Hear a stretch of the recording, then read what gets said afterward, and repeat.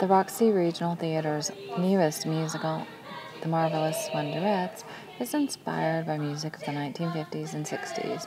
It begins during a 1958 high school prom and ends with the school's 10-year reunion.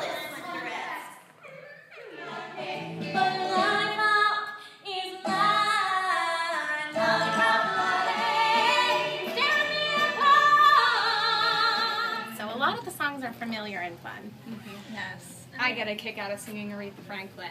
That was my favorite part. Yes. I think these are the songs people fell in love to and broke up to, and it can be really heartwarming to people of that generation. So, yeah. I mean, they're good songs. I think they, I'm sure they speak to the generation of people who came of age with those songs differently than they do to us. But I get choked up in some of the songs, and I think, I like it. Yeah, they just make you feel good. Yeah.